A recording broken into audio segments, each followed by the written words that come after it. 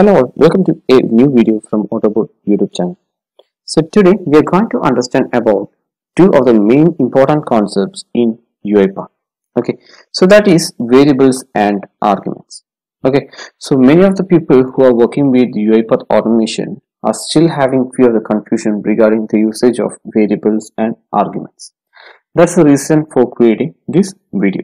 Okay, so if you are not familiar or if you are not sure about the usage of variables and arguments, please watch the entire video and try to understand the concept properly, because we are going to cover these two features, that is variables and arguments, with a practical demo. So we are going to automate calculator and we are going to convert that to workflow, and we are going to pass the arguments as well as variables, and I will show you what is the major difference between variables and arguments and where you can use arguments. Okay, so this practical demo will give you a clear-cut understanding about these concepts. Okay, so let's move on. I already opened the calculator, and before to that, let me go to the document which UiPath has provided.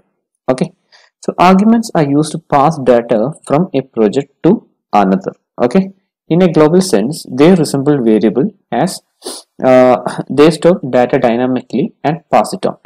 Variable pass data between activities, while argument pass data between automations. Okay, as a result, they enable you to reuse certain projects time and again.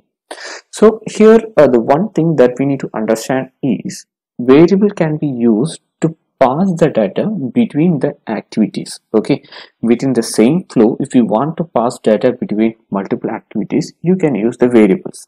Okay, and in the last video we have seen the concept of invoke workflow file as well as invoke process, right? So invoke process we can use to call another project which is there in the orchestrator or in the local, and if you want to pass some argument or some value to that particular another process, what you can do, you can declare the argument and you can pass the value. Okay, you cannot pass the value using variables if you're going to call an another project. Okay, same like that within the same project, if you want to call up an another workflow, okay, you cannot pass it via variable. Okay, there also you'll have to use an argument. Okay, so if you want to pass the value between multiple activities, you can use variable, but if you want to pass the data between different workflows or between different projects, you will have to use argument. Okay, so I hope you're clear about that, and let's move on. And in UiPath, it will allow us to create a variable as well as argument with the different format. Okay, so few of the data types are generic value, string, boolean, object, array, data table. Like that, we can create it of a different method. Okay, so if you're going to create a variable, you don't need to provide the direction to the variable. Okay, so there is no column for providing the direction. You just need to provide the name, variable type, scope, and the default. Scope is nothing but whether that scope need to extend to another activity or within the sequence or within the workflow, like that. Okay, so that is the sequence, sorry, that is the scope. And argument is nothing but like inside the argument you have to provide the name, then direction. Direction is nothing but you can provide four types of direction. One is in, out, in, out, property. Okay, so you can create a new argument, whether it's like a in direction. It means you are going to take a value from the main workflow to this particular flow. Okay, then the value or the variable which you are going to provide here, that value will get passed to the argument one if you are going to use the in direction. Out means whatever the value that you are going to get in the argument one, that value you are going to pass to another variable. Okay, in out means you can use the same argument for getting the value as well as for outputting the value.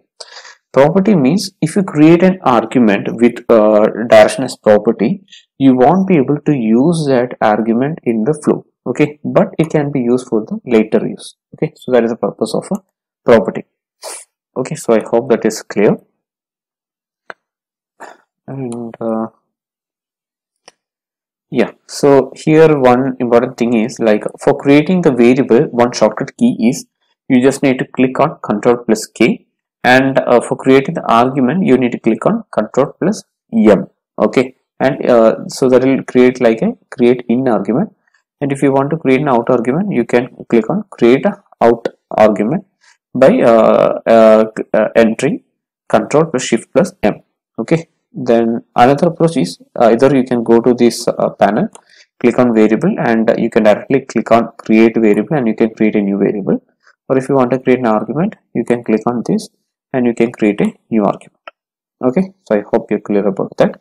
Let me do one thing, go to remove unused, and here the one thing is, like, in case in your automation process, if you're creating some anonymous or variables and arguments which you are not going to use in your automation process. Okay, so to clean your project, what you can do, you can go to remove uncleaned unused and click on variables as well as argument. Okay, then it will clear all the unused arguments and variables which you created in your project. Okay, so let me go to remove unused, click on argument, delete everything. Okay, so now you can see it has cleared all the argument, but variable also, I think it got deleted. No, variable is still there, so let me clear that as well. Okay, so now you can see all the variable and argument got deleted. And this is the way to create the variable, and this is the way for creating the argument. Okay, and if you want to remove the unused variable and argument, you can go to remove unused and clear those things. Okay, also through this button you can remove the unused workflows, dependencies, imports, screenshots, everything. Okay, it will help to clean your project. Okay, so that's it. So let's start with our demo. For that, as I mentioned, I am going to use the calculator. Okay, so what I'm going to do is, let me record the action. Okay, so what I'm going to do is, I'm going to get two values from user input, and I'm going to add two values, and I'll be getting an output, and I'm going to display it in a message box. Okay, so that's what we are going to do. We already did a similar kind of automation in another video, and here through this demo we are going to understand the difference between variable and the argument and the usage of arguments. Okay, so let me record this app bar web recorder.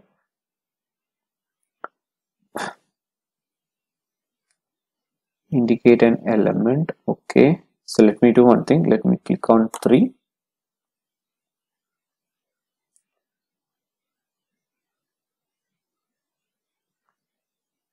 Okay, 3 plus, okay, 6, okay, then equal to, okay, we are going to get the result as 9, and go here, and we need to get the test, right? Get the test, that's it. And let me post the execution, save it. Okay, so whatever the action that we recorded, everything got captured here. Here it is opening the application, then it is clicking on number as 3, then here it is clicking on plus, and here it is clicking on 9. Sorry, not on 9, 6, and here it is clicking on equal to simple, and here we are getting the result. Okay, so save to how we want to save it. Okay, so let me do one thing, let me create a variable. For that, I'm going to click on control plus K. Okay, so here you can see set variable. Okay, so suppose if you want to create it like a argument, what you can do, if it is an in argument, you just need to click on control plus M. Okay, then you can see set argument, but here I am going to create a variable. Okay, so control plus K, and let me name it like out. Okay, so that's it. And if you go to variable, you can see a new variable got created, and it is of type string, and the scope is under do. So do is nothing but inside the application scope you can see a sequence is there with the name do. That's the scope. Okay, and that's it. And what is the next step? We need to get the input from the user, right? So input dialog. Okay, what is the dialog title? Enter the first number. enter the first number. Okay, so input label and all I'm not going to enter. Here I'm going to create a new variable, and the variable name is num1. Okay, I'm going to copy the same activity again, paste it here, enter the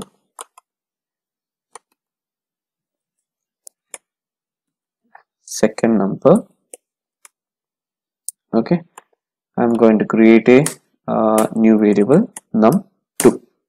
Okay, so here you can see it created two variables, and what I'm going to do is, here instead of clicking one static value, we are going to replace that particular value with the value which we are going to enter, okay, or which we are going to input. So let's go to type target. Okay, and here the selector I'm going to choose only the fuzzy selector. Okay, go to fuzzy selector, open in advanced editor, number 3 button, right? Okay, do one thing, go to, sorry, not here, fuzzy selector, right?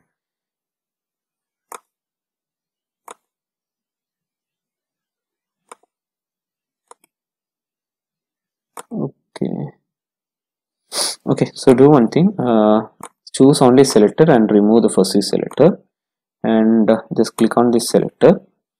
Okay, here okay, so this 3 name equal to 3 is there, so just remove that. Name equal to 3, where is that? Name equal to 3, just try to validate. Yeah, that is correct. So what I'm going to do, I'm going to replace this, so just select it, right click, okay, use variable. What is the variable which I'm going to use? That is num1. Okay, and override default value, confirm, validate, that's correct, click on OK.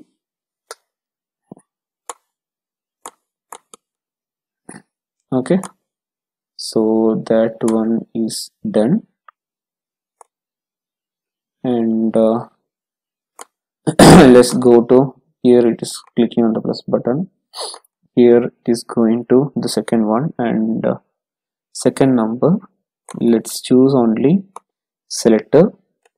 Okay, click on this, it will open up the explorer, then here just remove the name equal to 6, name equal to 6, and go to this 6 number and right click, use variable.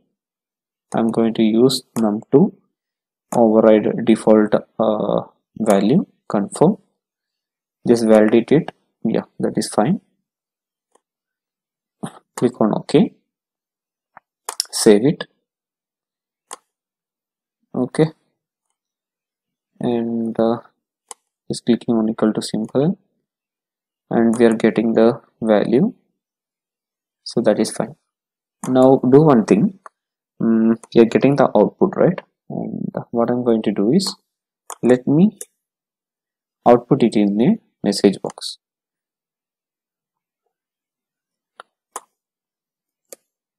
Okay, so that's it, just save the flow, and here we haven't created any argument. Okay, so everything we created as a variable, because we are just going to input the values here, and we are just going to pass that to the calculator, and we are going to get the output result. Okay, so this is going to happen in a single flow, so we are not going to create any argument. Okay, so after the execution, I will show you how you can replace this with the argument by creating a workflow.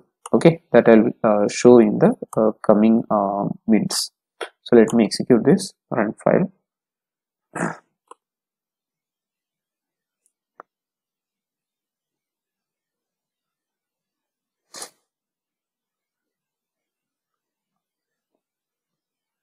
Enter the first number, I'm going to enter it like 3. Okay, second number 7,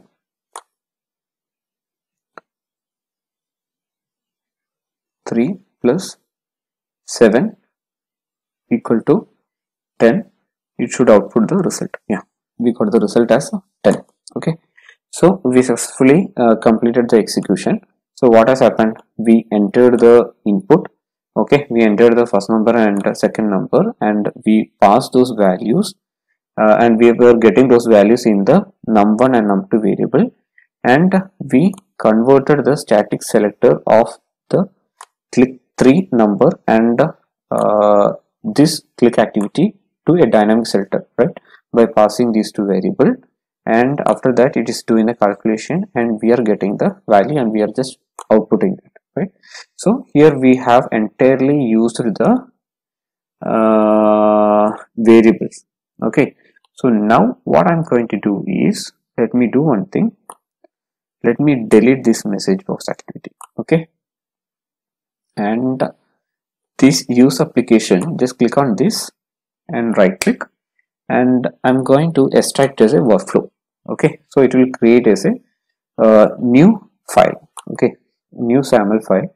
So I just clicked on create. Okay, so now you can see it has created a new SAML file. Go to project and here you can see use application calculator.xml, and let me go to main, and here you will able to see it has invoked that particular workflow. Okay, and let's go to import argument, and here what you can see, it automatically created the arguments. Okay, with the same name it automatically created the argument. Okay, so I hope that you're clear.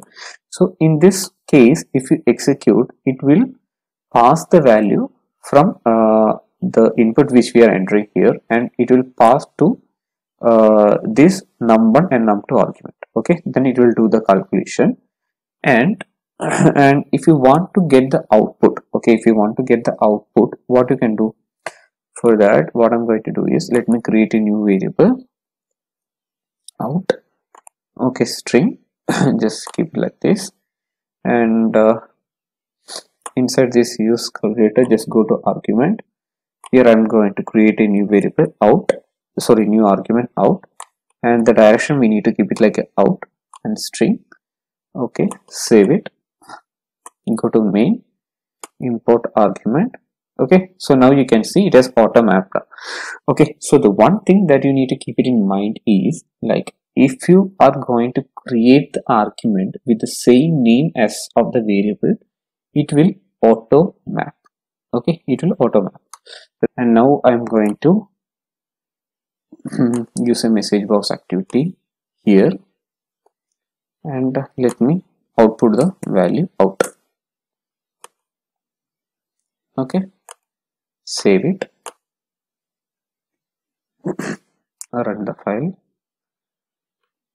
So it will ask for the input value. I'm going to enter it like 7. Okay, and next number is 8.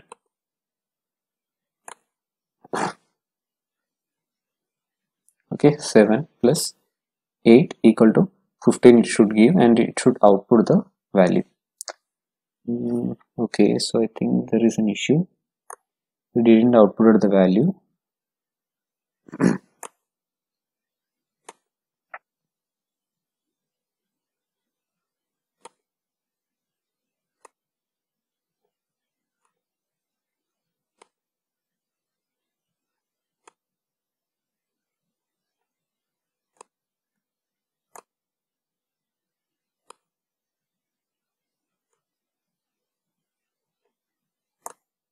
Save to outer argument, and we are going to output this value to this. Okay, so do one thing, we already have an outer variable, right? So let me delete this. Okay, save it, now it should work fine. Okay, because earlier in this particular workflow there was a variable with the type as out, that's why with the name as out, that's why it was not outputting the value. Let me execute.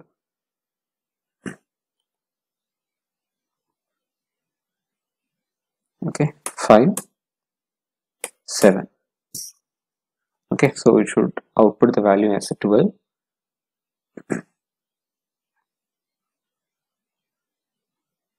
Okay, so now we got the result as a 12, right? So let's go to the workflow again. So what we did, we created two workflows, right? One main.xml and use application calculator, and we are calling this use application calculator inside main.xml, right? Using invoke workflow activity, and inside the main.xml we are getting two input values that we are capturing inside the variable, that is number 1 and number 2. And after that, what we are doing, we used invoke workflow activity, and inside that we created three arguments, right? Number 1, number 2, and out argument. You can name it anything, okay, that is not a problem, but inside the import argument you need to map it properly. Okay, that is the only thing. If you're properly giving the same name, okay, for the variable and argument, it will auto map, and if it is not of the same name, then you will have to map it. Okay, and here you created three argument, number 1, number 2, for getting the value from main.xml and passing two selectors, and out for getting this value and outputting that and displaying it in the message box, right? And if you go to import argument, you can see we mapped the argument to the variables. Okay, so these are the variables of main.xml, and these are the arguments of use application calculator.xml. Okay, and we are outputting the message box. Okay, so here what we did, we are passing the value from main.xml to another workflow. Okay, so that is possible using the argument. Okay, so that is possible using only the argument. And in case instead of this argument inside use application calculator, if you are going to create a variable over here, you will not be able to pass the value from main.xml to use application calculator. Okay, it will be possible only if you create argument inside use application calculator. Okay, so I hope that is clear. So variable you can use to pass the value between the activities inside the same process, and argument you can use to pass the value from one file to another file, or from one project to another project. Okay, so that's the purpose of argument, and that is purpose of variable. So I hope you are clear about the concept of variable and argument.